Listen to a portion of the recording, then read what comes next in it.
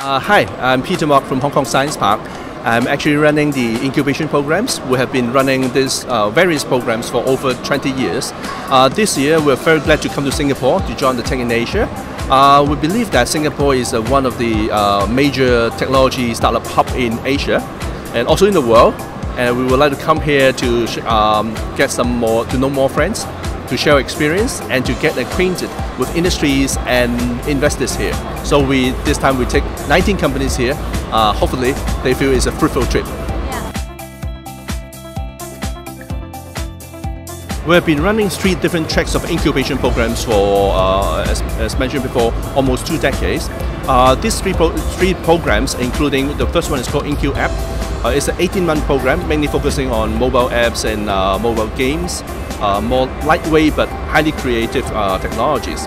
And we have another 3-year program called Incubate program, focusing on hardcore technologies, including those in ICT, electronics, green tech, as well as precision engineering.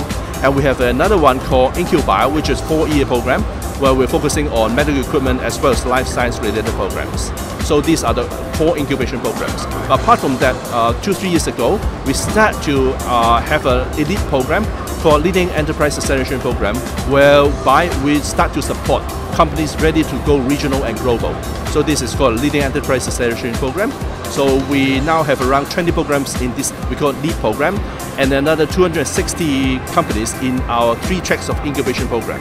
And very recently, in last month, in April 2017, we start to roll out a new program called Global Acceleration Academy, whereby we are working with leading enterprises focusing on the China market to run some theme-based acceleration programs. Our first program is working with ARM, so the focus will be IoT.